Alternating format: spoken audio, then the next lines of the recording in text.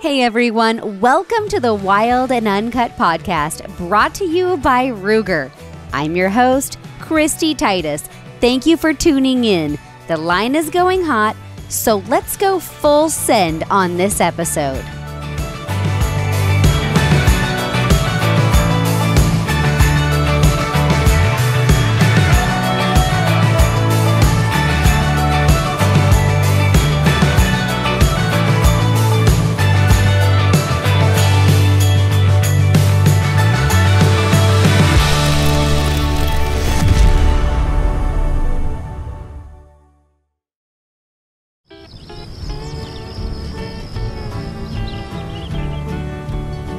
Pioneering the spirit of the Wild West with 70 years of legendary innovation by your side. Built on the legacy of the Ruger Single 6, the new Wrangler is aimed for the drifter in all of us. Saddle up and ride. This one is wanted. The perfect revolver, whether it's your first or your next.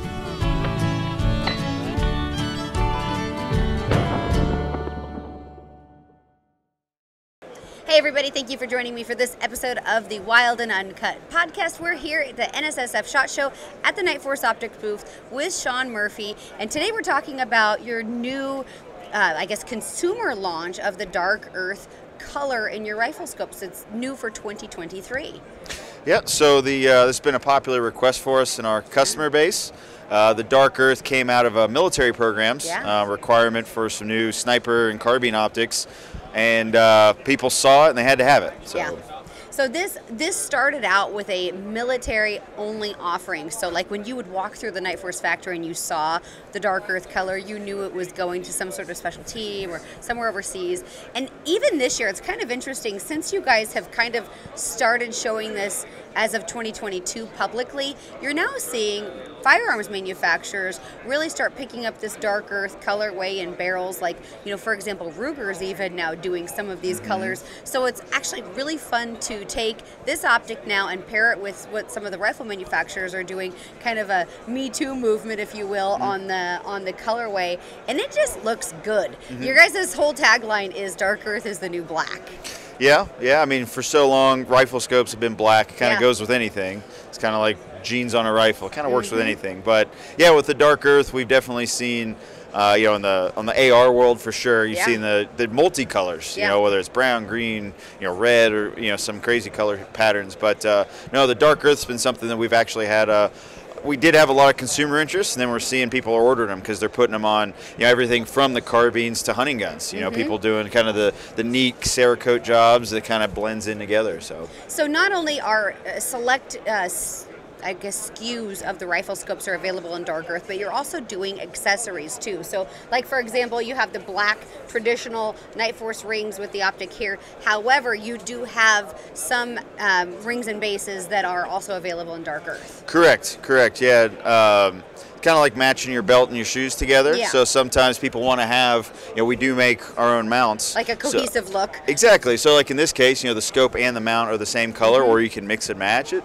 Gives more options. Some people it's got to match, some don't care, or some like the two-tone effect. But yeah, we do have both options available. Not in every SKU that we offer, but our most popular ones. So on the optics side in Dark Earth, do you have like a quick rundown of some of the families and what's available? Yep. So the Dark Earth started in our military version of the ATAC-R line. Okay. So like in this case, this is actually one of our contract 1-to-8s. So it does exist in the ATAC-R, the 1-to-8 and the 7-to-35, which are our two big contract scopes. Like here's the civilian 7-to-35. And then we did extend it into the NX8. So all the 1-to-8, 2.5-to-20, and 4-to-32 with a first focal plane mil-radian configuration. So not every configuration. Yeah.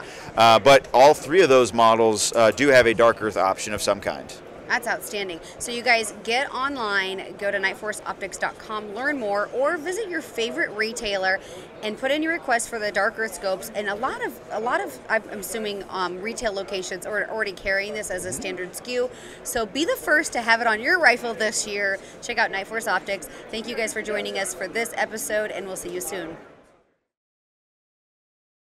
We're we're coming at you all live from the Allen Company booth, which has recently acquired from founder Erick Navarro, Breakthrough Clean. Yes. And this is an awesome marriage of two incredible companies. Allen Company has been coming to SHOT Show since its inception. And I was talking to George offline. We were trying to go back in time to think about how long ago that was. It is such a long time ago. And Allen, you know, they are iconic in the shooting sports industry. Their support for the NSSF, their support for shooting sports, their support for conservation and all things firearms really cannot be understated. Their catalog is like almost 200 pages Yeah, deep. it's a heavy one. It's incredible. They're the #1 manufacturer in rifle cases, slings, and accessories galore, from targets and pistol pouches and cases. And now they've added Breakthrough. This is your baby to this lineup of an incredible group of product lines in one great family. Yep. Kristy, as you know, I started Breakthrough about 10 years ago. Yeah. You know, grew the company. Fortunately for us, Allen Company passed by our booth last year at SHOT Show and say, hey, you want to sell? And I'm like, you know what, let's talk about it. Yeah. And, you know, everything worked out, made the deal happen, and now we're part of the Allen Company, and very happy to be here. Well, and I'm super excited because we met, I think, in 2017. Yeah, 2017. Yep. And I have been using Breakthrough Clean exclusively since 2017. And there's so many reasons why, and I'm really excited to kind of take the Breakthrough message. You know, not only we're going to, you know, with Allen Company marriage, it's going to be more available in more places of distribution, but hopefully we have a much broader brush that we can paint the story of Breakthrough Clean that you're so proud of, you know, this company that you've worked so hard to put together, and you really have launched it into being that next level organization. Thank you very much for that. I really appreciate it. Yeah, I mean, started the company, like I said, 10 years ago with the hope to offer the shooting industry a better solution to clean their firearms. Traditionally, the old chemistries that were smelly, toxic, carcinogenic have been around, and there really hasn't been any evolution to that. And I saw the opportunity, and I took it. And thankfully, you know, with God's good grace, we grew the company. We offer not only good chemicals, but also quality cleaning accessories to make it easier for you. Well, one thing that I love about it, coming from like the hunting background, is your products are odorless. And also, you know, being a lady, I don't like to walk into a room and I'm like, oh, heavy solvents, you can smell, you know, and they just reek. And this, you know, I can clean my firearm, keep it field ready, clean it up after a rainstorm, whatever I need to do. And my firearm not only runs better, but I don't have to deal with all those heavy solvents and chemicals and scents that really make it to where they're not user-friendly. Correct. So one of the things that people don't realize that not everybody has, you know, a place to go out and clean their firearm. You know, you have a lot of people living in apartments. Yeah, they do it in their living room, on their kitchen table. Yep, absolutely. And you're not going to have a problem, you know, doing that, as odd as that may sound, because, like you said, everything's odorless. You're not going to get those noxious fumes. Our products have very low VOC content. And importantly, the fact that they work, you know, which is the most important thing. You know, so you can say everything is odorless and this and that, but if it doesn't work, it's, you know, quite useless. And another aspect to our gun cleaning brand is, as hunters, you know, you go out, you take all the time to descent yourself and make sure that the animal, and imagine your rifle smells like, you know, it's like something that's not natural. So our odorless products, you know, kind of take care of that as well. And the other thing that I really love about the product lines is the freezing point is so low. Like, I can have one of your, you know, small kits in my backpack or nearby in camp, and if it is cold, you know, like, I like to keep my firearm dry. Obviously, nobody wants their firearms wet, so these battle ropes are great. If I want to put any type of carbon remover on them, I can run that through. It's not going to smell. The oil has a very low freezing point. Like, this stuff is not going to fail you when you're in any climate or any situation, which that I really appreciate. That's right. So typically what causes lubricants to gum up is because they use waxy paraffins in their chemistry. So our lubricants don't have any of that. We use a little bit better technology to add the rust and corrosion inhibitors in there, which allows our lubricants to get down to to even a minus 90 degrees Fahrenheit. And that also, since they're full synthetics, we're able to get up to very high operating temperatures as well above 500 degrees. Which is really great. Like if you're like me and you store some of your stuff in a container, like a shipping container, like don't come to my house and look in my shipping container, but I have stuff in there. But I don't have to worry about the product degrading. I don't have to worry about it failing me. I don't have to worry about it if I have it in my truck vault in the back of my truck. It does not degrade in hot or cold, and so I can really trust that it's tried and true in any environment, which coming from the shooting or hunting standpoint, that's really mission critical. Oh, 100%. Yeah, not only in the, like you said, hunting, but you have, our products is used in the tactical environment, law enforcement, military. We offer a wide range of products for all applications. And like you said, they're not going to fail you, which is the most important thing. So let's talk like quick overview. You have so many kits here. Let's talk first and foremost like Battle Rope 2.0. Give everybody kind of the top features of the Battle Rope. Here's a giant version of it. Oh yeah. This is it on steroids. Yeah, that's for everybody that has a 40 millimeter launcher. Yeah. That's what you're gonna need. This is when you're shooting a cannon at home. This is what you clean it with. Yeah. So that, oddly enough, that was actually a law enforcement agency that needed something to clean their 40 millimeter launcher, so we created that product for them. Okay, so this is legitimate. Oh yeah, it's a real product. Okay, this is a real product. This is not a demo. I'm thinking this is a demo. No, yeah. But this is full function. For sale. Okay, well this is a real product. It is for sale, but it also makes a great demo. Yeah, so absolutely. The Battle Rope 2.0. Talk about what makes the 2.0 so great. So let's grab that little product right over here, which is something a little, that one right there. This one? Yep, okay. That'll be it right there. I think there's a 2.0 in here, is there? And yes, there is. All right, so what makes a Battle Rope 2.0, part of it is the carrying case. So it comes with a nice EVA case that's moly attachable and also has a carabiner inside. We can attach it to any bag right there. These come with a caliber outside of the EVA case. Oh, so you can quickly identify on your case, this one's built for a 38 or 9mm handgun. Yes. So you can grab and go, because if you have 10 of these or 5 of these or whatever, you can easily identify which kit you need to grab. Absolutely right. Yeah. You don't want to be fumbling in your bag looking for all of them. You can find them easily cased. Okay. So a little bit upgrade where we did on the 2.0. So instead of a gravity-fed system, which some of the other competitors are out there that use, we use a nylon-coated cable that, let me have that barrel real quick. So typically, gravity-fed systems, you have to let gravity do the work, right? They only work downward. And you pull it through. Correct. Our system, you could use it vertically, right? So you don't have to wait till gravity to do the work. The firearm could be pointed in whatever direction, and you could push the cable through as opposed to letting it to fall. So there's enough rigidity in the actual cord that you don't have to gravity flow it, you can actually push it. Correct. Yeah, this is a nylon-coated cable versus a shoestring that allows you to do that.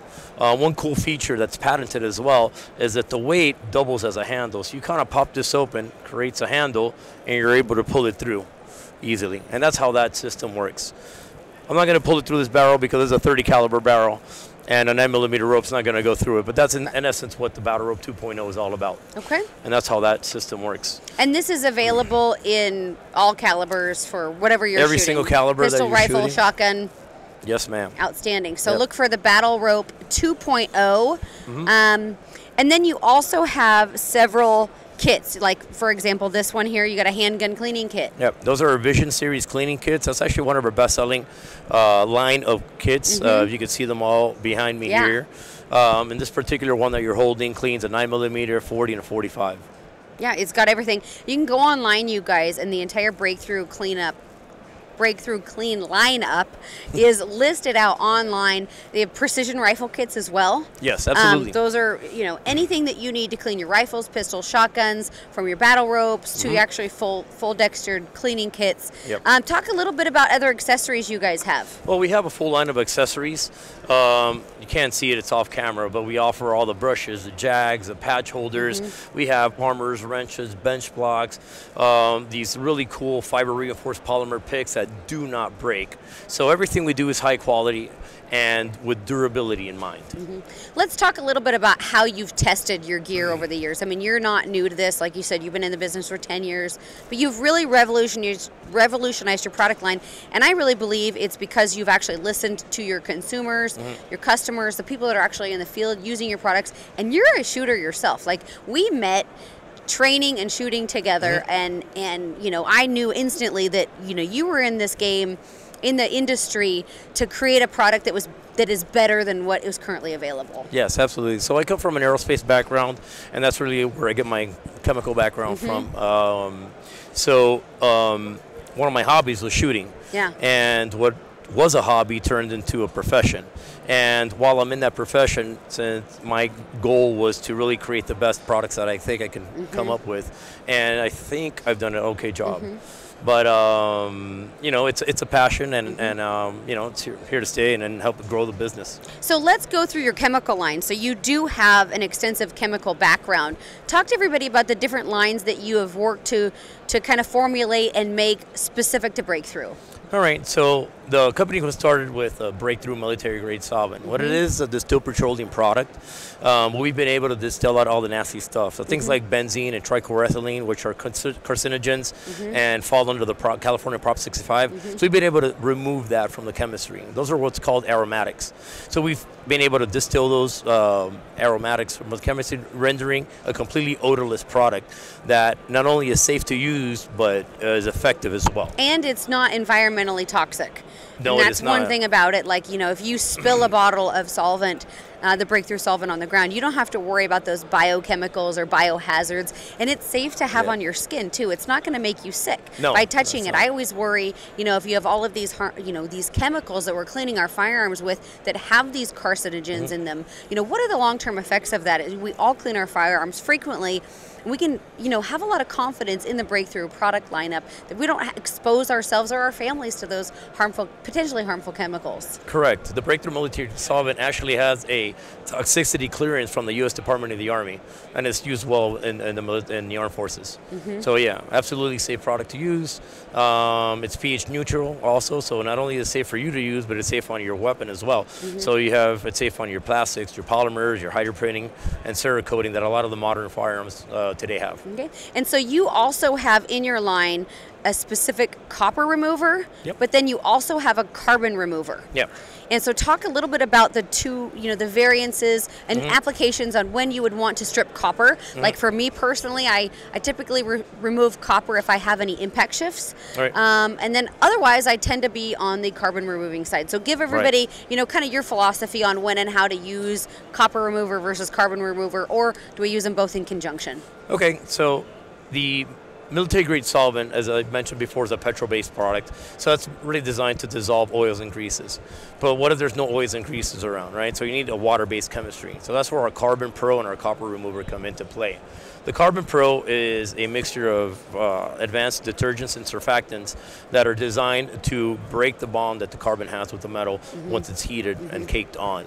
So, and I usually use the carbon remover after I pull a muzzle brake off or something like that, and like to wipe those threads, because that carbon buildup can really make, you know, pulling off your brake really, really difficult. So after I shoot, a lot of times I'll pull off that brake, clean those threads with carbon remover, and then rethread them on with a little bit of lubricant. Exactly, and that was kind of the purpose of that chemistry.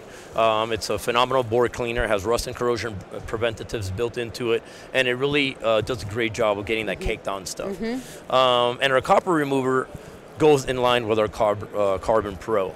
This product is a water-based chemistry as well. Most copper removers typically are ammonia-based. They kind of smell, not good for metal.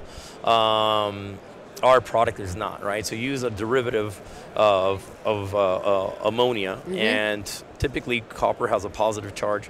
The product has a negative charge, so it seeks it seeks to pair itself off, and that aids in the removal of the copper. So it works in tandem with the Carbon Pro to clean your barrel.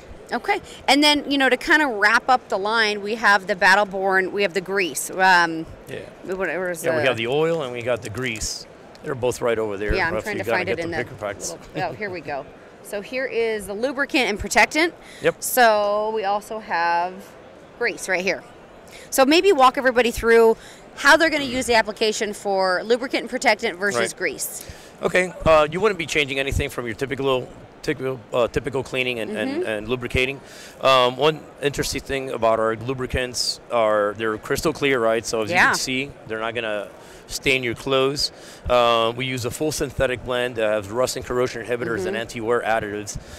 This particular is our HP Pro, as our high performance lubricant. It's really designed for your AR platform, something that's going to get a lot of wear and tear. It's not going to break down when you need it most. Yeah.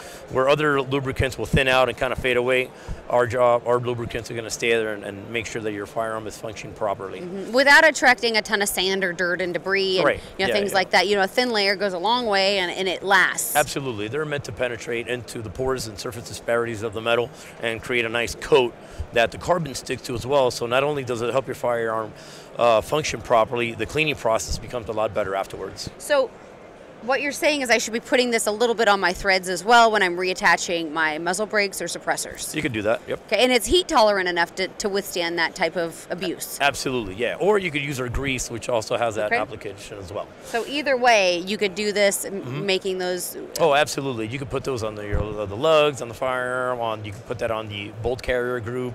You could use it to attach your choke tubes, like you said, the threading. I mean, there's a whole bunch of applications that you could use our products for.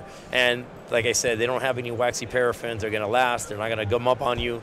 And the temperature range is quite large. It's extensive. And the entire product line itself is huge. You've made everything an easy-to-purchase kits. It's all online. You guys can go to the By Allen website, so BYALLEN.com and shop. Or you can go to breakthroughclean.com and check out the entire product line as well. And if you guys are on the Allen website, if you use code KTITUS10 at checkout, you'll save 10%. You guys also have a website. Their marketing, seriously, is legit. You guys have done a great job with your marketing, your taglines. You guys make this fun. You've got cleaning mats, tons of stuff people can order. And this is not like stuffy old people stuff. You guys have really taken your marketing and made it fun and young and exciting. Well, thank you very much for that. I really appreciate it. I mean, there's a new generation of shooters growing up, and you gotta appeal to your target audience, and I think we've done an okay job of it. No, you guys have done a great job, and like I said, since I was introduced to your product when we were on the range together in 2017, I've been a diehard user. I can't say enough great things about the product. I'm so happy that we're now paired with Allen, and you guys get online, check out Breakthrough Clean. If you have any questions, is there like anybody that they can go Q&A on internally at your company? So if you have any questions on the chemicals or anything that has to do with Breakthrough Clean, feel free to reach out to me. I'm available through the Allen contacts, and anybody else at Allen for any of the other great products that Allen manufactures. Yeah, so guys, check out your local retailer. Go online to BuyAllen.com or BreakthroughClean.com and check up the full lineup. And thank you so much, Erick, for taking the time to sit down with us at SHOT Show here. And we appreciate all of you for tuning in, and we will see you for the next go-round. Awesome. My pleasure. Thank you for having me, Kristy. Appreciate it. Thanks. Hey, I'm Kristy Titus, and for the past several years, I've really come to rely on OnX Hunt for mapping both in and out of the field. But now I'm also using it to plan and research units for my application season. OnX has teamed up with TopRet to show you everything that you need for draw odds in most of the Western states. And access to TopRet services is completely free to all elite members. I now have both the power of OnX Hunt and TopRet to help me strategize my state hunting applications. If you haven't already, download OnX Hunt and upgrade to the Elite membership to access TopRet as well as other great Elite benefits. Hey everybody, thank you for tuning into this episode of the Wild Uncut podcast. We're still coming at you live from the NSSF SHOT Show, and we are at the Ruger booth with my good friend Marti Stonecipher from Armed Women of America with their tagline of Armed, Brave, Confident. I absolutely love you guys. I've been working with you for years now, and what you're doing is such important community empowerment for women across the country. Thank you so much, Marti, for everything that you do. Oh, you're welcome. It's our pleasure. You know, it really is. That's what it's all about, right? Yeah. And we all need to just come together in community and help each other learn and grow as shooters. So it's really an honor to be able to do that. So tell everybody about AWA. What is AWA? AWA. Armed Women of America. So we are a national nonprofit organization that has 262 chapters across the country in 47 states that just working to help women become their own self-protectors and engage in that journey. So wherever they're at. So from beginners to experienced shooters all around, ages 14 and up, depending on, you know, what the laws in the state are, you know, so we have some youth and all the way up into, you know, 90 years old. Yeah. So it's pretty incredible. And you guys have qualified instructors, and what I love about your instructors is they're constantly continuing their own educational journey. So it's not like they do one class and they're like, oh no, we're good, I'm an instructor, I've got this. You guys host regional and national events where instructors actually are going and meeting with other people and other instructors and really collaborating information together. Absolutely. I mean, that's what it's all about. We have to learn and grow ourselves, right? So that we can help others on that journey. So it's a constant learning. We should always be constant learners.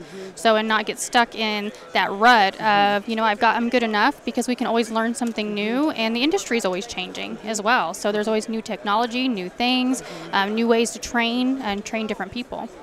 So on the Armed Women chapters, you know, what you can find when you go to them is you're going to have rifle instruction, pistol instruction, and every chapter will kind of vary on what they offer as far as curriculum and training, but regardless of what that is, you're going to find fellowship, you're going to find safe, responsible gun ownership, you're going to find a team of women that is well equipped to help you through either a personal protection carry or a first-time hunting situation.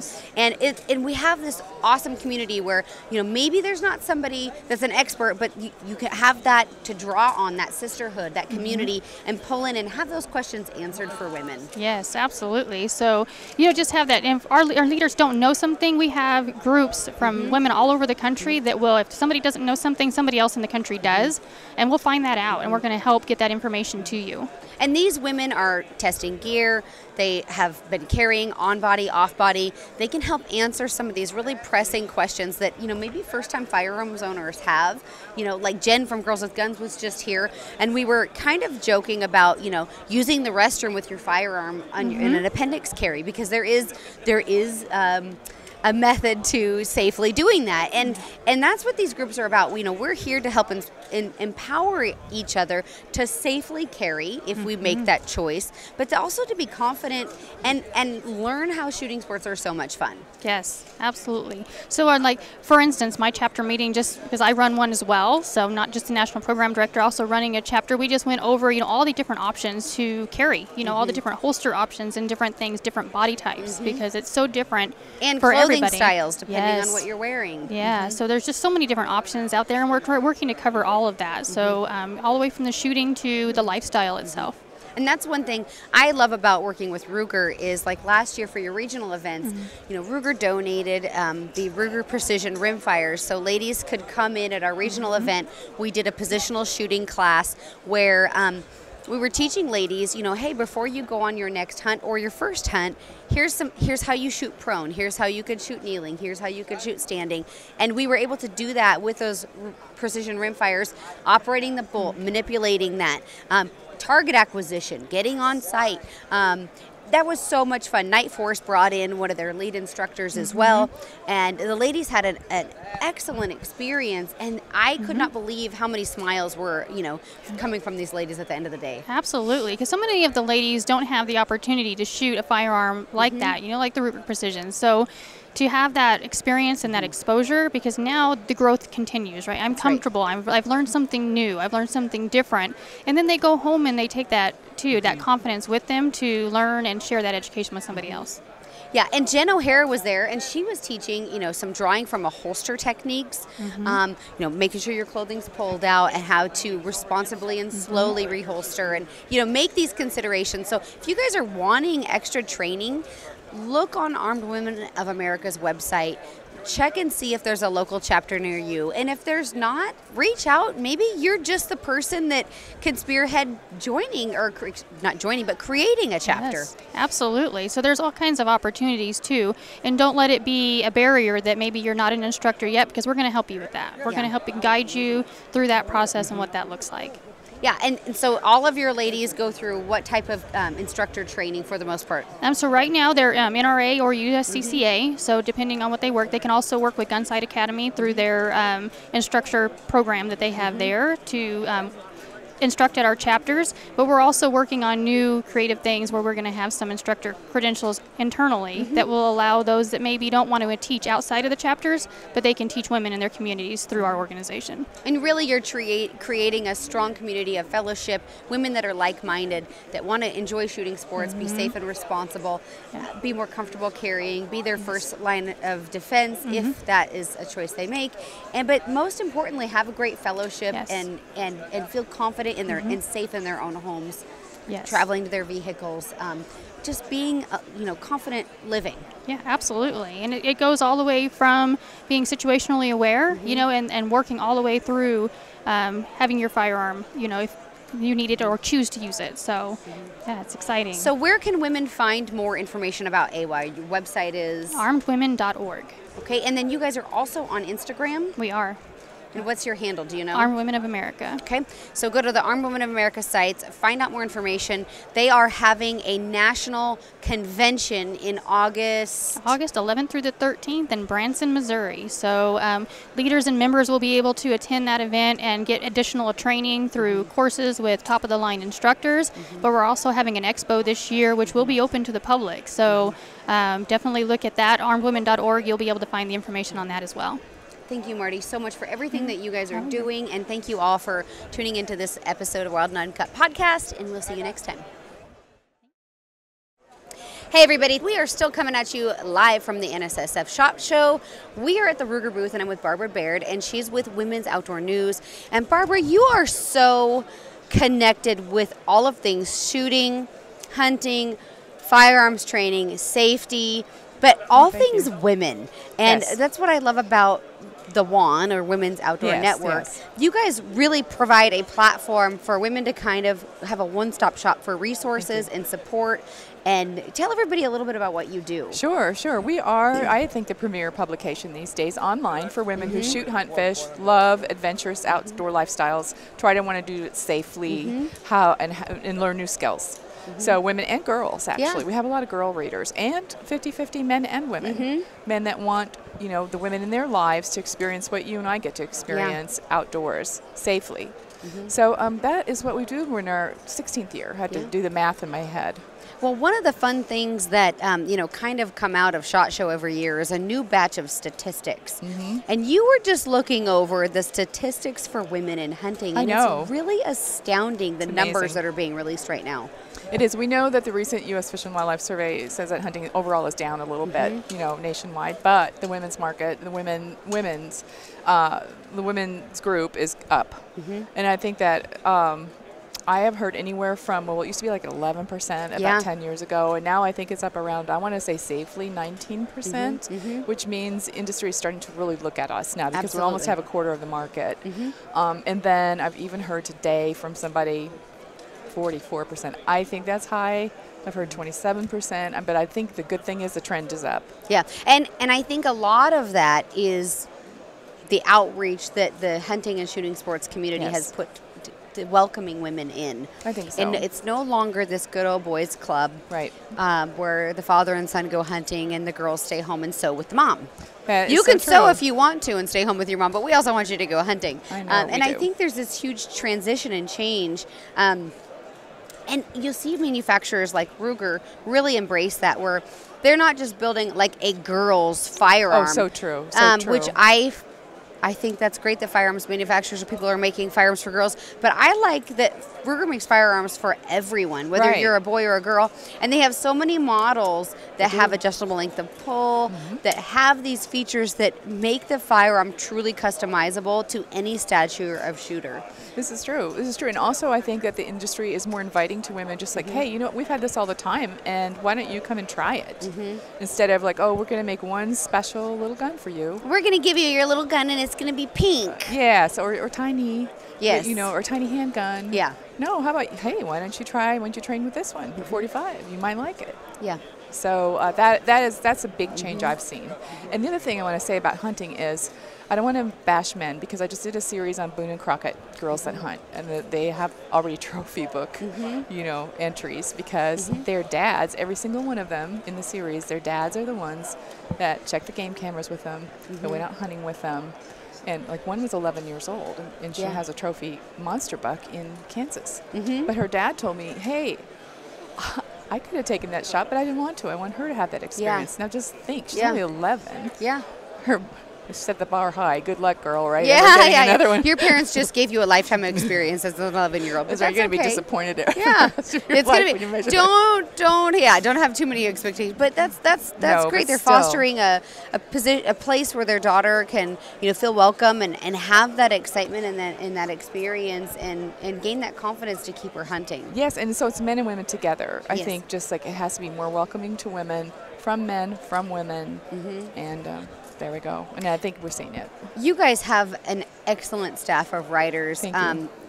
We do. And so many women that are covering such a diverse range of topics, from what's in your range bag to selecting firearms and basic hunting tips. And Women's Outdoor News really is kind of that one-stop shop to get that women's empowerment of women that are out there shooting, that are testing products, and reporting back to women in real time what they're finding. Because we always knew back in 2008 when WordPress was introduced that women would want to communicate. Duh. Right, we want to network. We talk. We do. So we want to. We know, too, that women will look for 7 sources before they buy a gun. Okay. So it could be online. It could be talking to their friends. It could be reading a magazine. It could be seeing Shoot Like a Girl trailer. Yeah. You know, it could be something. But usually about 7 on average will influence a woman to whether or not she really wants to take that first step and actually acquire a gun. So I think that's really interesting. We like to be there for them, and I feel that, in the Google searches we are. Yeah, you're one of those first steps to help them lead themselves into firearms ownership, whether it be for hunting or personal protection. Right. And then they can ask questions. Like, for example, you contribute to Women's Outdoor News. If women want to comment and ask you a question, if you don't see it, we'll say, hey, Kristy, this lady wants to know this. And the other cool thing we're seeing is women are really concerned about ammunition. Yeah. Because, it's not like a 243 and a 30-06 are very different. Yeah. And how you can use them. And just, women are really interested in what they put in their guns. Yeah. Yeah, what cartridge their firearms are chambered in and what's going to work best for them. And, we see that with a pistol. There's a lot of women or men that automatically assume that a woman should have a tiny micro pistol, and that's not always the best answer. I know, it's not. Some of the larger frame pistols are more comfortable to shoot. They're funner to shoot. We feel more safe shooting them. And really just, I think the great thing about what Juan does and the entire shooting community is say, hey, okay, firearms manufacturers manufacture a lot of different firearms because there isn't one that's necessarily the be-all, end-all for every application or every person. So that's really important. One of the things like with Ruger is they have light rack slides in a lot of their firearms now, and it's takes people that have reduced hand strength, and they can actually manipulate those slides and not feel like they're forcing it, or you see somebody with some reduced strength and they're kind of shaking trying to operate the gun. That person's not going to have confidence picking up and carrying that firearm day to day. So we're seeing a big transition in some of these springs that are easier to operate, easier to manipulate, make us more comfortable in shooting them. And the other thing is, we're taking some firearms, we're chambering them in 22, like the LCP2. We've got it in a 380, but we also have it in a 22 long rifle. So women can go and they can plink with that 22, and then they can turn around and carry with that 380. That's right, and they're familiar with the features of the gun. That's and they feel a lot more comfortable if they have the confidence, like you say. That is good. Yeah, and it all goes down to training. It all goes down to creating a network. Now, you mentioned Shoot Like a Girl. There's so many other women's networks out there. List out just a couple of resources that ladies, if they want to get into shooting, beyond Shoot Like a Girl, get online, look at, they have over 30 states they're doing in it, or 30 events that they're doing this year. If you want to go in and participate in shooting sports, pick up a firearm and actually shoot it without firing a projectile. They have that capability. Yes. But then there's other groups like A Girl and a Gun or Armed Women of America that have shooting chapters around the country. There are, and you can go to our website, womensoutdoornews.com, and at the top we offer a PDF, and it's free, of women's and girls organizations around the country, shooting, fishing, adventure, maybe just hiking is your thing. But hey, I want to be safe, whether that means I carry a gun or pepper spray, or I increase my situational awareness, how to run with a gun or pepper spray. Wait, that's a very, very popular concept. But anyway, you can download that, and then it also has the links. But we're also talking about check with your local state, like in Wyoming. You've got a great, probably a great women's program through your Department of Wild Fish and Game. Type thing. They are always offering things, but there are so many women's groups, whether local or national. You got Sisterhood of the Outdoors with Amy Ray. I was just with her. She's fantastic. Becoming an outdoors woman out of Wisconsin, which is all over the country, and they even do international trips now. So there's a lot of opportunities out there, and then of course always just find somebody and ask somebody if you admire somebody who is outdoors, who you want to mentor you. You know, chances are that person, male or female, will say yes. There's also the First Hunt Foundation, and Rick Brazel's the founder of that, and he's a very good friend of mine, and they have trained instructors in 40 different locations around the country, and they go through a very, very aggressive training program. They're actually training mentors as well, which is really hard. If you're somebody out there that's looking to become a mentor and you want additional training, look up First Hunt Foundation. Women's Outdoor News, all of these people, we all want to be a great resource to help bolster shooting sports participation. Hunting is on the decline. The amount of hunters that are participating in hunting is declining, and I would say even families that hunt, less than 50% of those kids that grow up in hunting households participate in hunting. So it's really important that those hunting households also encourage and mentor kids that maybe don't come from a hunting household. I agree. To invite them into going in the field. A lot of single parent households out there where kids, want to hand up into doing something new. It's going to broaden their horizons, teach them how hunting is conservation, and bring them into a place where they can enjoy the great outdoors safely and responsibly while providing for their family in the future. That's so true. And there's that one statistic that is on our side. Women who hunt with their children are more likely, from the National Shooting Sports Foundation, to hunt when they're adults than if they hunt with their dads. Oh. What? You know why, don't you? We bring better snacks. That's true. Moms bring better snacks, and they always make sure that we're warm and our hands aren't cold. That's right. Yeah, that's right. That's one thing. I grew up in a household. My dad hunted. I hunted with my dad. My mom didn't hunt. And I really think it's okay for women out there, if you have kids, it's okay that you don't actively hunt. My mom never did. What my mom did was she would cook cookies for us. She would cook hot meals for us. And when we came back after a trip and we were cold and tired, she had a hot meal for us. Like, we felt the blanket of warmth from my mom and her love and support on the mountain and when we got home. That's cool. And hunting doesn't have to necessarily be for you, but you can end up being a very pivotal role in your family and encouraging your kids to participate, even if it's something you've decided not to do.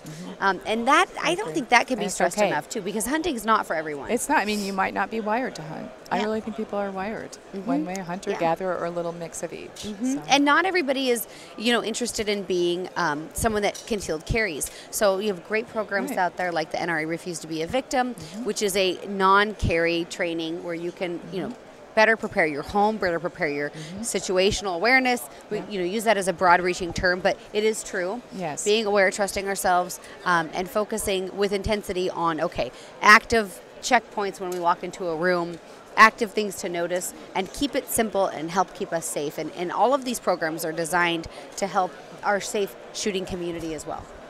Amen.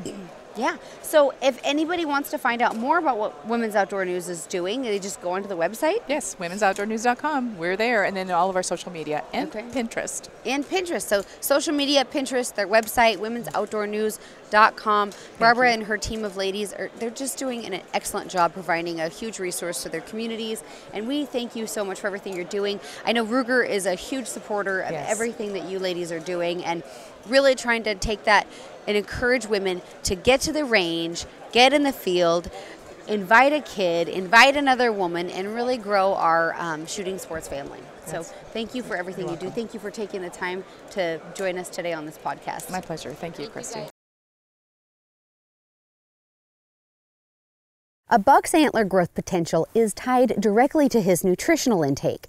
The quicker they recover from the stress of the rut and the harsh elements found in winter months, the sooner they can begin new antler development. Supplemental nutrition, like the RAC1 system, promotes healthy deer herds and jumpstarts new antler growth. RAC1's grow phase is specifically designed to provide everything that deer need to recover and reach their genetic potential.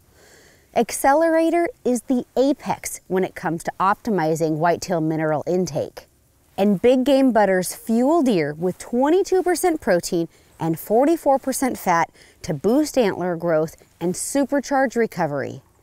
To learn more about the Grow, Scout, or Hunt systems from RAC1, visit the website at huntrac1.com.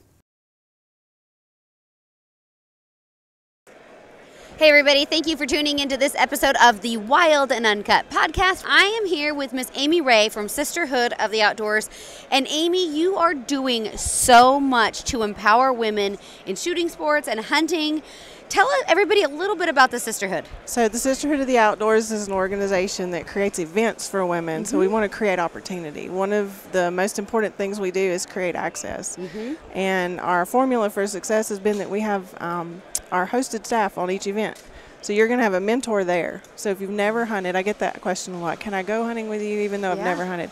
Yes, you can book a hunt with the Sister of the Outdoors, because we're going to make you prepared. We're going to be there for you with the firearms and the safety, because our team is very talented. Yes. I'm very, very proud of my staff and what they're able to achieve. Yeah, you have an incredible team. We hunt all year, all season, all animals, all species. So, and we have a lot of first. So if you whitetail hunt at home, but you've never turkey hunted, now you're going to turkey hunt with us. Or we may get you your first duck or your first elk. So we're there for a lot of first shots, and that's one of my favorite things to empower women, is to be there for them and experience their journey into the outdoors. Yeah, and it doesn't matter how old you are.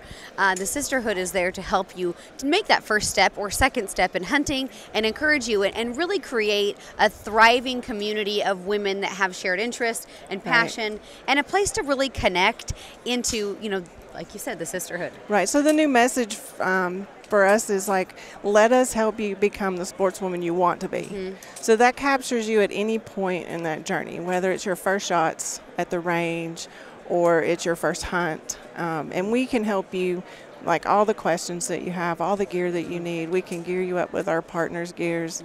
But yeah, so we've been there and had the experience. And we only work with licensed guides and outfitters. And I think that's important to say, because they're our partner, right? Yeah. So they know we're coming with a group of inexperienced women, and there may be new hunters there. So we need a little patience. We have a lot of questions, and they kind of really enjoy the atmosphere when we bring the women, because we're coachable. Yeah. And we soak up a lot of information, and they enjoy it just as much as we do. So our outfitter partner program has been very important to the success of our business. But we never can guarantee that you'll harvest an animal, but we can guarantee that you'll have a really good time, and your life might be changed from being on a Sisterhood event. So how does everybody connect in with the Sisterhood? Just go to your website? Website is the place where we do all of our bookings. We do an inventory there so we don't overbook. Once you're booked, we will contact you through either myself or one of the hosts to add you to a private event page where we will let you ask any question you can imagine. And we keep those private for a reason, so that people don't necessarily see our travel arrangements or be able to follow everything we're doing, and keep it safe. And that's where we do the gear list, and that's where the partnerships with people that were like Ruger and Beretta and some other firearms partners that we've worked with in the past, that's where we can share that information with the women. So the connection there to the gear and the industry has been key to the support, because women deserve to have the best gear. Yeah. And speaking of that, you are now working with Kryptek Camouflage, which obviously I've been with Kryptek for, I think, 6 years. They're lifelong friends of mine. Well, not lifelong. I feel like it's been a life. Like family. They are like family. They are longtime friends of mine, Butch and Josh over there and the whole team at Kryptek. And you're bringing back the women's line this year in 2023, which I am forever grateful and so thankful. Thank you, Kristy. So talk a little bit about what you're bringing back for the ladies this year. So it's important for me that the women have a lot of choices now from 10 years ago. So bravo to the industry for where we've come with women's clothing. But for me, I like something that I call technical perfection. Yeah. And that's what I found in the Dalibor line with Kryptek. And then when I saw their new Skyfall pattern for whitetail. Oh, it's fantastic. The Skyfall pattern it was my favorite. It's a very attractive hanging pattern, like when you look at it on the rack, but also it's a very effective pattern in the very woods. effective. And the shadow patterning on that pattern makes it, you just disappear into the woods. It's amazing, the technology. But like Kristy said, I feel like there's some street cred to some of the shirts. 100%. I wear them around town, and everyone's like, where did you get that shirt? That is a great pattern. And I'm like, it's a great pattern. It works for everything. So the Dalibor. You guys are bringing back the Dalibor pant and jacket. Dalibor jacket, and we're going to have 2 weighted quarter zips. One will be lightweight for early season bow or early season whitetail, because we're really wanting to focus on the whitetail market in the Midwest and the Southeast with this pattern. I've elk hunted in the Dalibor as my base mid layer, because I always take my snow clothes, to the mountains, and I had my Kryptek bibs to put on top. But turns this year my elk hunt was hot, so we wore them all day, every day, and I had 3 women trying, and the feedback I got was phenomenal. So we're really excited, and I think when we launch, you'll be able to purchase what I consider, it's an investment piece, right? But you want to have something that lasts a long time. And the features on these clothes are the technical, I keep saying technical perfection, but it's simple too. We're going to have the knee pads, so they'll be sewn for the knee pad inside the pant. The pockets, and we still have the vents on the side. The inseam is between 32, 31. And I have hunted everything in North America in the Dalibor pant that you guys have watched on my show since 2018. Sometimes I, hunt in the Valhalla style also, but the Dalibor has been a tried and true for sheep hunting to elk hunting. You can put layers under it. You can layer over it. Honestly, I really don't layer over the Dalibor pant unless I'm sitting in the whitetail stand, and then I'm rolling with the Velis. That's when I did. But for most of my big game hunting, the Dalibor pant is a fantastic pant. It has some reinforcements on the knees that help keep keep them protected when you're in rocks and shale. And, they're just a great pant.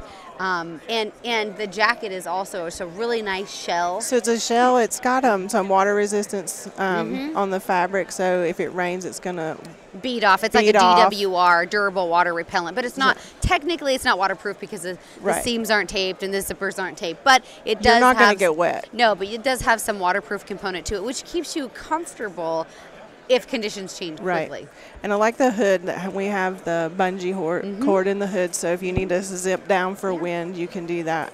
We have the chest pockets. iPhones and Google phones fit in the chest pockets. So do hot hands and licenses and pocket knives. So we have. I have a backpack for that, but I'm like loading down my jacket. But the point is the jacket has a lot of room for storage for whatever you need to bring in the field. And I really like that it's a lightweight fabric that's quiet. So for a whitetail, which is our target, when you're moving around the stand, you're not getting that rustly or noises off of your jacket. So it is really quiet. And very washable too. I've had to wash mine a couple times and just wash it, hang it up to dry, air dry it, and you're good to go. So when are we going to be able to pick up the Kryptek women's line again? This is a 2023 project. Fantastic. We're shooting for May. But you know how supply chains are right now. So we've built a new robust e-commerce website. It's a sell direct program. Sister to the Outdoors will be launching it, and we'll have everybody outfitted by this fall. That's the goal. Yeah, well, I'll be in it this fall. I can promise you that because I'm already in it and you can't take it out from me. So Right. I'm not giving it up. But no, you guys, we are so excited to have the Cryptek family expand into the Sisterhood of the Outdoors and what you're doing to really not only welcome women into the shooting community, hunting community, but also equip them well.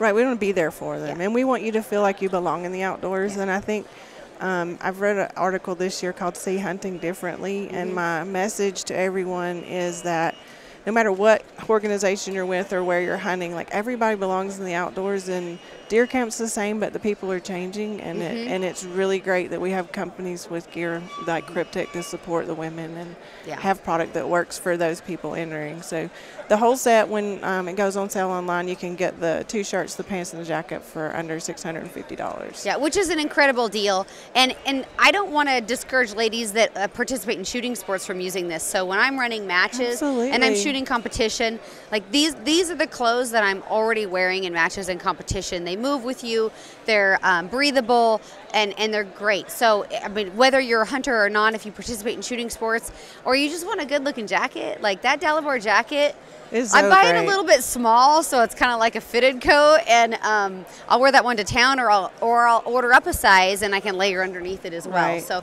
keep that in mind when you guys are ordering, whether you want it to be more fitted or if you want to layer up underneath it. And get online, Sister to the Outdoors, check it out. The line will also be available on the Cryptek website as well, correct? I'm not sure about that. Okay. We'll have to ask we don't Butch know. and Cryptek. So we will keep you guys up to date on where to go exactly to get the Cryptek women's line. But right now, Sisterhood of the Outdoors, and get on there also and check out some of their women's programs. We want to encourage everybody to get involved in hunting and shooting sports, and welcome you to our Sisterhood community. Thank you, Kristy. It's so exciting. Yeah, and no, thank you glad so you could much share for- with us today. Yeah, thank you for We love sitting everything down. you've done for us to pave the way for women in the outdoors. It's I awesome. don't want to You be the have- paver of the wayer. You are. I'm not that old, okay? No, we're not that old. Wink, but wink.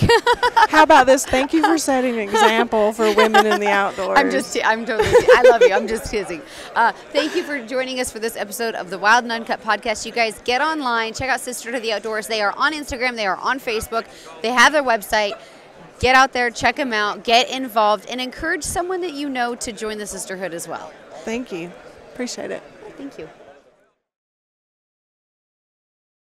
Hey, you guys, thanks for tuning in to this episode of the Wild and Uncut podcast. I'm here at the Ruger booth at the NSSF SHOT Show with the world famous Doug Koenig. Doug, you are arguably, not to really go out there, but you're one of the best shooters in history for pistol, and you're actually even dominating the rifle category in precision rifle. Like, when it comes to a firearm, you know how to run a gun, but what I love about you besides that is you know what it takes to build a quality firearm as well. Like, your knowledge base as a brand ambassador, as a shooter, I would say honestly is second to none.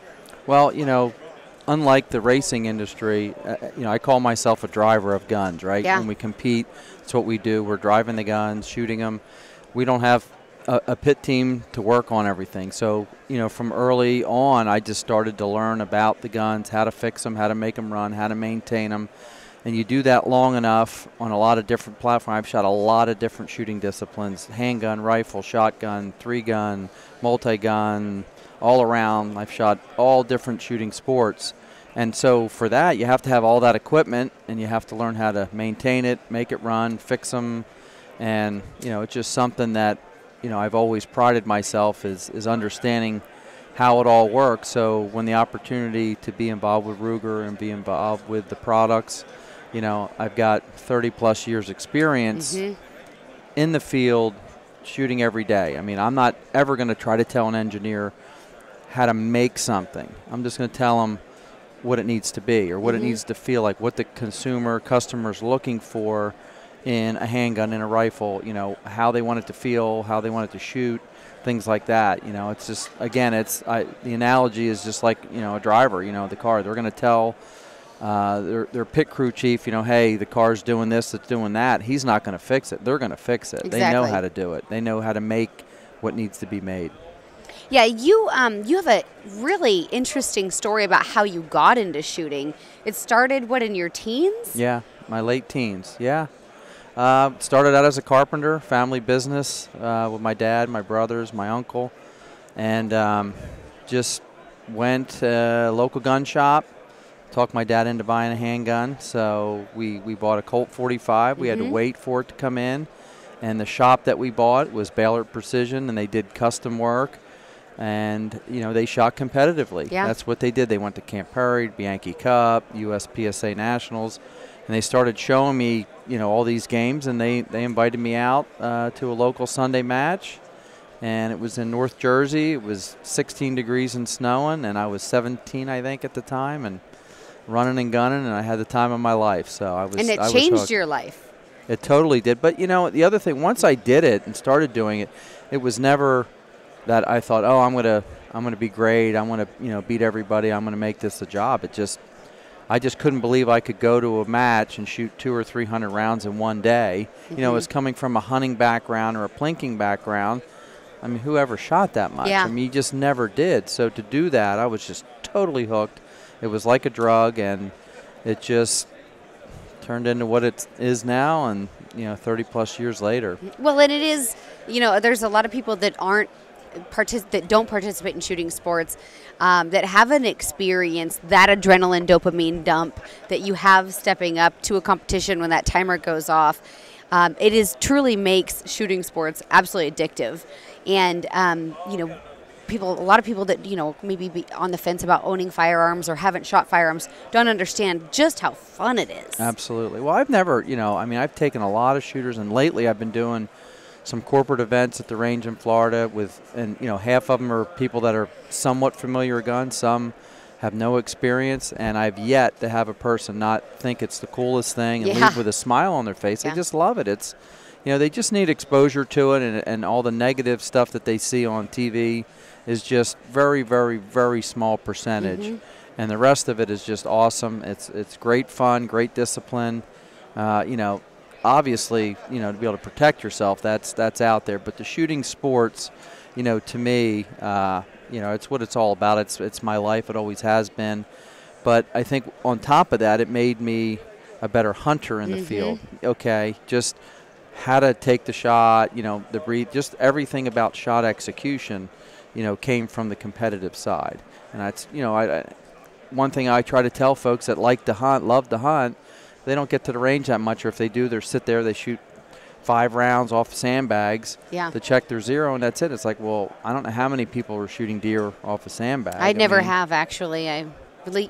I guess yeah, no, I'm being facetious, if you're a tower blind hunter or something like that, you might have that opportunity. But if you're anything spot and stalk or just any type of field hunting, you gotta practice those things, and in competition we do all that, shooting off rocks and sticks and shooting sticks and prone and whatever you can think of off your backpack. It's just, that's the reality. So to me, I think for anybody that wants to be a better hunter, a better hunter in the field with their shooting capability, find a match, find something to compete, and you get that same, we call it buck fever, right? I mean, it's that adrenaline we get when we hunt at that, time.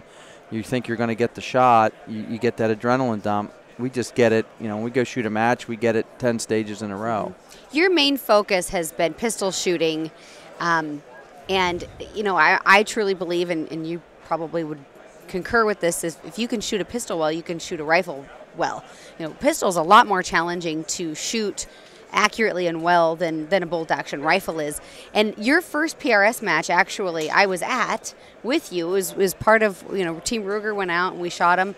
And you were unbelievable just to watch, pick up a rifle and compete in a discipline that you had never participated in up to that. And now you're dominating the production class of PRS, and you make it look so easy. Well, I think the fact of, what I've also seen is if you can shoot a handgun well, extremely well, because of the short barrel, short sight radius, the trigger squeezing, the trigger execution technique that you have to shoot a handgun really, really well, it makes shooting a rifle a lot easier. The key for me in that sport is just, learning about the positions, the equipment needed, and obviously you have to have a good, solid shooting platform. The trigger pull is pretty secondary for me at this point after I've shot over 1 million rounds of ammunition. You know, and that fundamental skill is there. But you know, to learn the game and work within the time limits and all the positions. Yeah, it's awesome. I'm totally hooked in that sport. Oh yeah, and you're doing such a great job at it. What is, you know, for those of you out there at home that, you know, possibly want to participate in a PRS match, you have a match coming up in April of this year. Yeah. And registration is going to go hot. It's going to go fast. Yeah, it's going to open up this coming Monday after SHOT Show, about 6 o'clock Eastern Standard Time. And yeah, it's a 2-day national match, AG Cup qualifier. It's a Cameo shooting complex, which is just 12 miles outside of Grand Junction. The facility is absolutely awesome. And, you know, we tried to make this, it's not just a match. Yeah. It's an event. You know, we want it to be a destination place for the shooters to come, treat them great, give them an awesome facility. We've got UTVs at the facility, so all the squads, it's about a 5-mile loop where they shoot the course of fire. So they all go up to their stages in these UTVs, and they you know, maneuver through the course, and it's all field type shooting, animal targets, natural field situations, and we try to mix the, you know, between hunting and what you would see in a, you know, what I would call a traditional PRS match, flat range match. It's different than that, but it's the great thing about the range and the facility and the whole thing. It's like I said, it's 12 minutes from Grand Junction, so there's an airport, there's hotels, restaurants. A lot of times, unfortunately, in all the shooting sports, but especially the long-range rifle, where they build the ranges are typically in the middle of nowhere. Very remote. And there's no food, no hotels, and you're driving extremely long hours, and when you're tired and fatigued, yeah, it's tough. It's a lot. And you got to get up an hour early just to get to the range. So it's really got the best of everything with convenience. You can get in and out. And again, the match is just awesome. I mean, I'm biased, but we've, you know, Keith Baker and I are co-match directors. We've put a lot into the experience for the shooters. You know, we in the past have had our opening ceremony is playing the national anthem, get electric guitar guy on the cliff, and we have cliff jumpers parachute in, and we also have an ice cream truck that drives around and gives free ice cream for 2 days to all the shooters. So we just try to have a good time. Have a good time. Treat them right. Have them enjoy it. It's a tough course of fire, I won't lie. But if you go into it knowing that it's going to make you a better shooter, that's what it's all about. That's exactly, you know, last year we were moving. It's one of the first years in a long time, well, since COVID, that I haven't shot, you know, a match. And I went into hunting season, and I got to admit, like, I did not feel as prepared as I have felt in the past when I have spent a lot of time shooting matches. And I did shoot an ELR match with Nightforce. However, that's kind of a belly match. I was going to say it's more prone. Yeah. Well, 100% prone. Right. So it doesn't really prepare you for that hunting. And you know, one thing that I love about PRS or, you know, something like NRL Hunter is you have the opportunity to bring your gear out and take your rifle and put it into different shooting positions and really feel what gives you the most stability, how you achieve the most points of contact using your body or bags or tripods or whatever aids you have. And for me personally, it's not about the fact that I want to go there and win. I want to go there and be better than I was when I stepped out of my car that day. Absolutely. I want to go there and have it help prepare me for that shot of a lifetime in the fall when I'm hunting, and become the most ethical hunter I can. And you know, if I get behind my rifle and I know my reticle is not as steady as I'd like it to be, I'm trained enough to say, hey, I have to walk away from the shot opportunity. Absolutely. We have to reevaluate either A, my shooting position, or B, get closer, or both. And so that's what I really love about these matches is it helps you identify limitations. Absolutely. So that you're not over, pushing yourself too far, but you're pushing yourself in the right environment. You're testing yourself and your equipment in the right environment where if you miss or you put a poor shot placement, it's not a wounded animal. Instead, it's just a steel target, and it's a great place to really prepare you. Absolutely. I mean, when you get into competition, when you're out there you're just practicing, having fun, goofing around. There's no stress. It doesn't make you make mistakes. Absolutely. You get into the competition with that adrenaline. That's where that's where you are going to push yourself and make mistakes, and then you can learn from that. Okay, I rushed this shot because I wasn't quite steady, or I didn't take the time to get steady, or the position itself just stunk. I had the wrong bag, or maybe I should have used this bag or this position. It gives you different opportunities to try different stuff, and then you figure out, okay, what am I doing there? How can I make that better? And then for me, how does that translate when I go on that elk hunt, I go on a mule deer hunt, antelope hunt, whitetail, and you have those opportunities and to take that shot. Again, hunts are not cheap. No. Whether you go with an outfitter or do it yourself, you're going to spend money, time, effort, licenses, the whole deal, and you may get 10 seconds, 15 seconds to get set up, make a shot, and that might be your whole opportunity all season long. So you might as well prepare the best you can, or you're not going to have the success that people that do. That literally was my hunting season in Oregon this year. My husband and I hunted 11 days, and my shot opportunity was a deer that got spooked out of his bed, and he came running across an open hillside at 450 yards. Yogi ranged him when he was running, shouted out the range. I dialed. At the same time, he's yelling at the deer to stop. Right. And I was on my tripod, and the whole thing went down in like 10 seconds. Right. From the deer running out, having the shot, stopping him, and breaking my shot. It was so fast. And I know that if I hadn't had the training that I have, there is probably wouldn't have come together. Right. Probably zero opportunity. Yeah, I would have been like, well, it ran out and I wasn't ready and I fumbled around for 20 minutes. Because you see that a lot of times with young kids or kind of inexperienced shooters. You put them on an animal and they don't realize, literally 2 minutes has gone by and they're still fumbling around with a rear bag or trying to get on their backpack or trying to put their knees up. And these matches and competitions really are there to help you learn how to get into those positions rapidly. Absolutely. So that you can make those shots.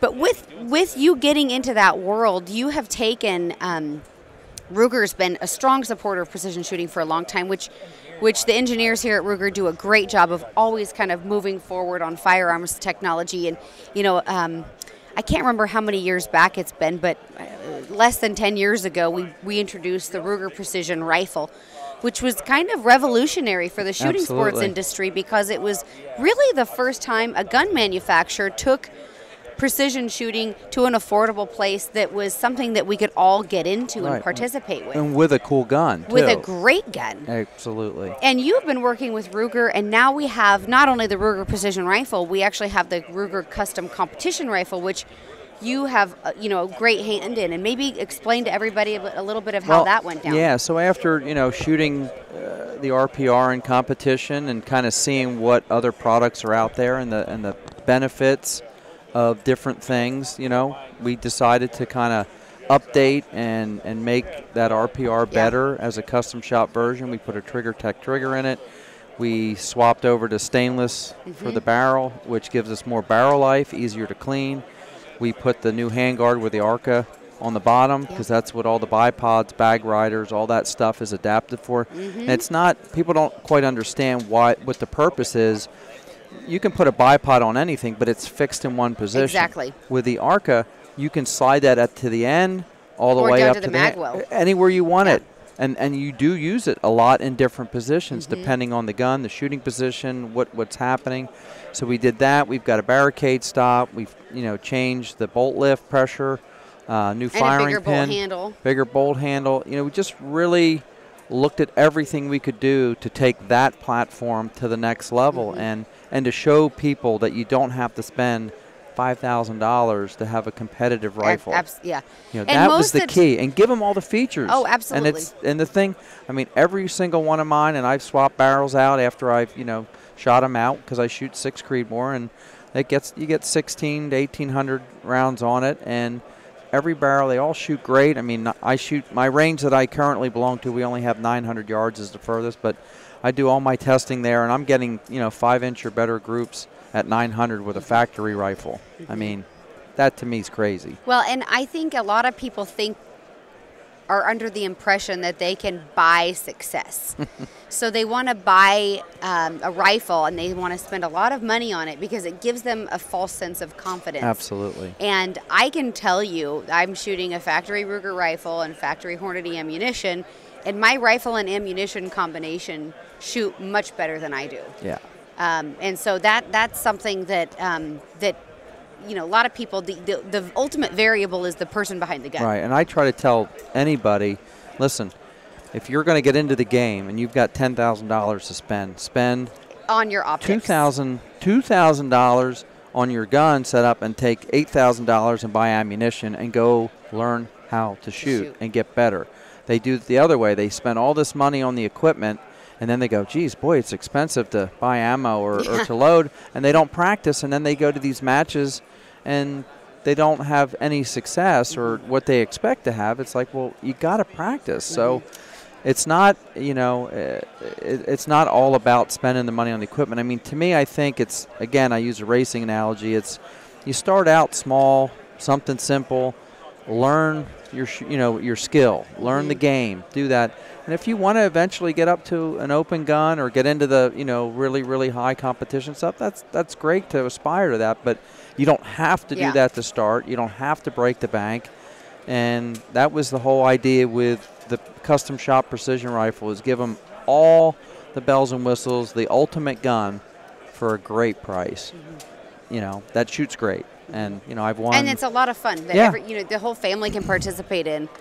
Absolutely. And with that rifle, won 3 national, and series championships with it, with a factory gun. So, it's not all bad. And again, that you're right. It is a sport that you can take everybody to. There's a lot of juniors getting into it, families. It's fantastic. Yeah, I met a gal yesterday. She's like 13 years old, and she's doing the 22 rifle challenges, and she's just crushing it and having the time of her life, and it's building so much confidence in her. You can just see her beam with pride, and she's like, I shoot better than my dad. And right.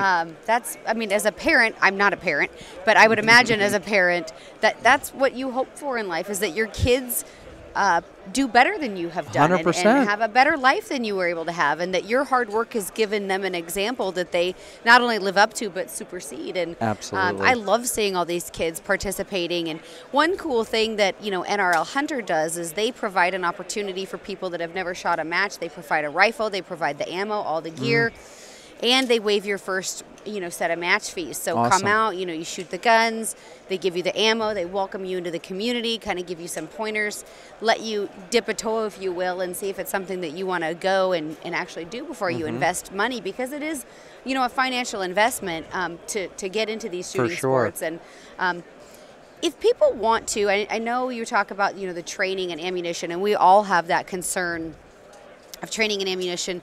What are some of the things that you do at home, perhaps in a dry fire situation, that would help people? Okay, we're on a fixed budget. We've purchased a Ruger Precision rifle. We're looking forward to our first match, but I don't have the opportunity to go get an extra 300 rounds or whatever and shoot to train. So, what are some things that you would recommend people do at home? Well, you definitely can dry fire, and the good thing about that is, in the PRS world, I mean, you're shooting off of anything. There's no prop that you may not shoot off of. You could shoot off a ladder, a fence post, a gate. Tractors. So anytime you can be anywhere, to me, dry firing is other than the recoil management and the fun of hitting the target, the fundamental skill of working the bolt,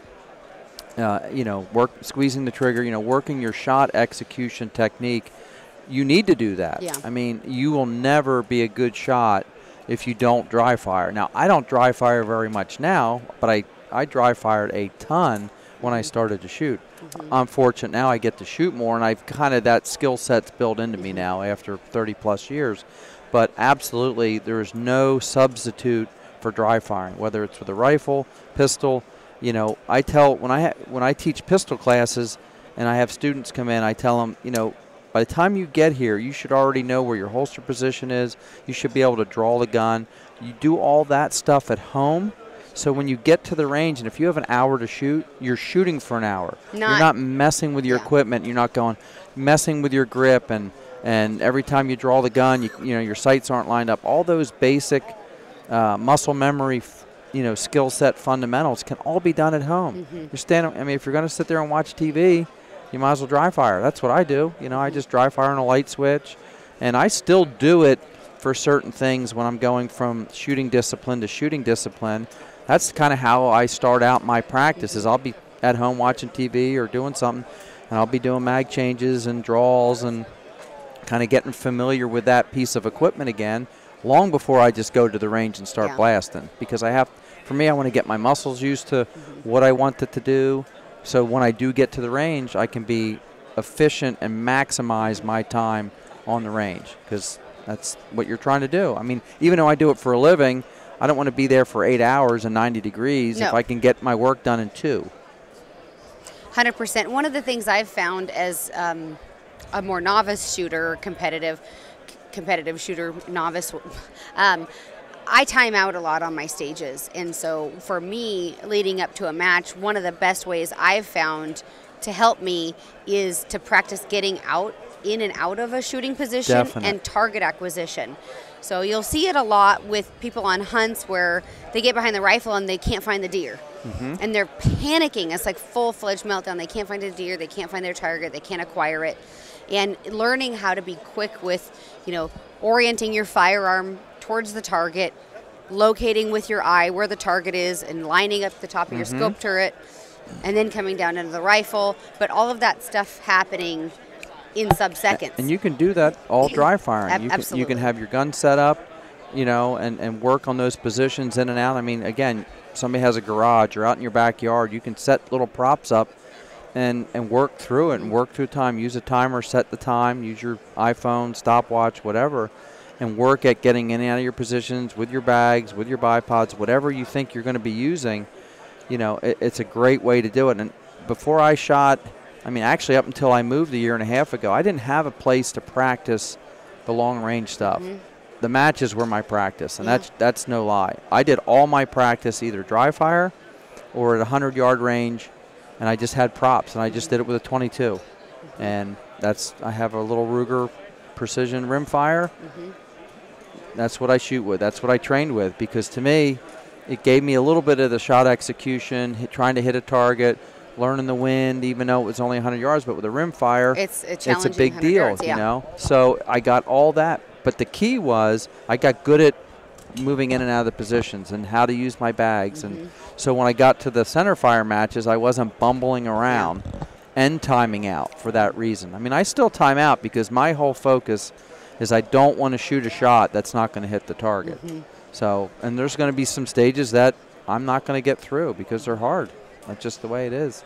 One thing I have noticed in the precision shooting world is the technology, because these shooters are so competitive and they're always pushing the technology on the firearms platforms. It's really driving innovation, and having someone like you on the ground at these matches all the time is what's helping innovate Ruger firearms as well. And it becomes extremely valuable, not only for Ruger as a company, but also for our customers, for people that want to come out and they want to be competitive and they want to have that cutting edge technology.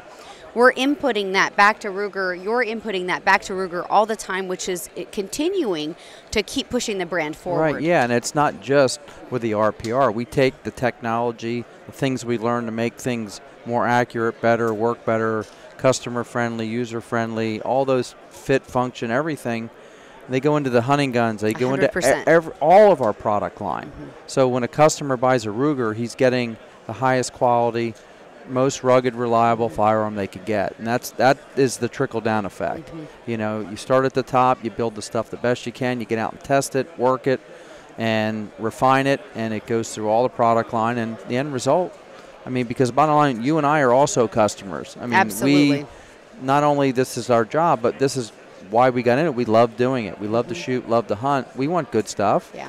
That's what everybody's looking for, good, reliable equipment.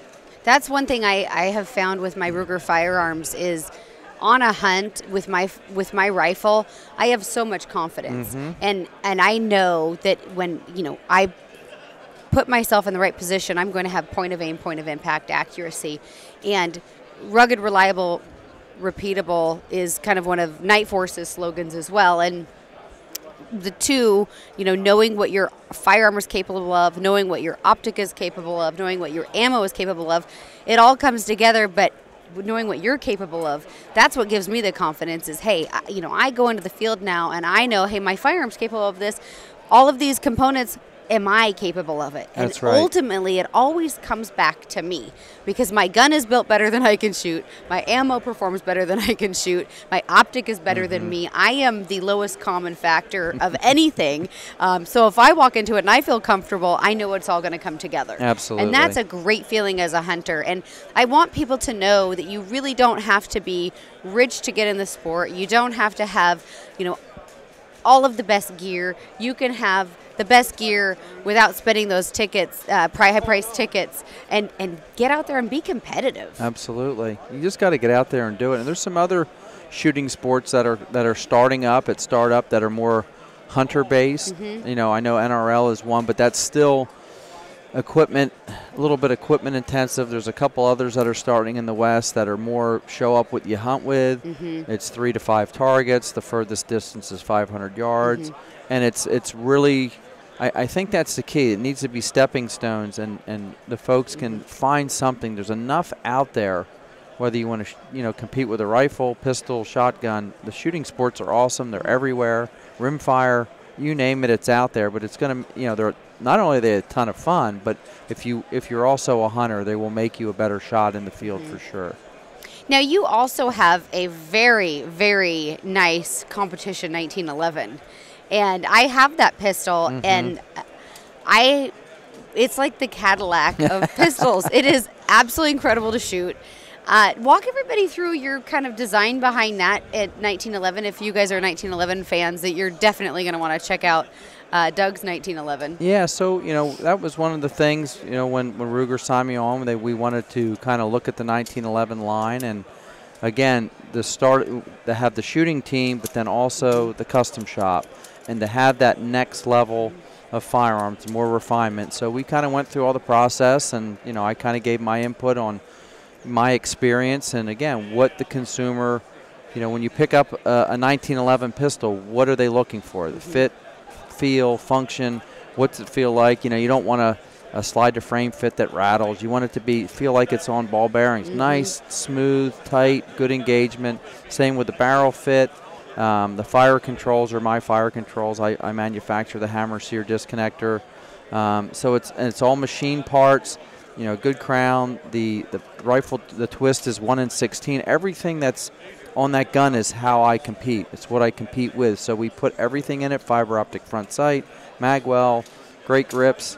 So really, it's race ready. It's either race ready or just having a really nice 1911 pistol that shoots very, very accurate. I will put it against any custom shop, any custom handgun manufacturer out there. I mean, the guns just drive tacks. I mean, they really shoot well. So, I mean, it was really neat when we launched it.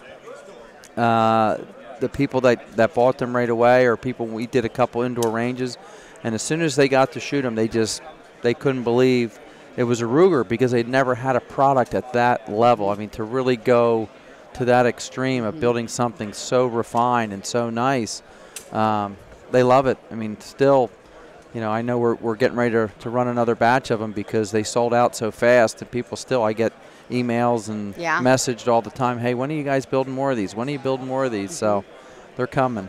Yeah, and you guys be patient because, Ruger is doing this custom line, and it's truly, offering firearms platforms where you can take them and step in and be competitive.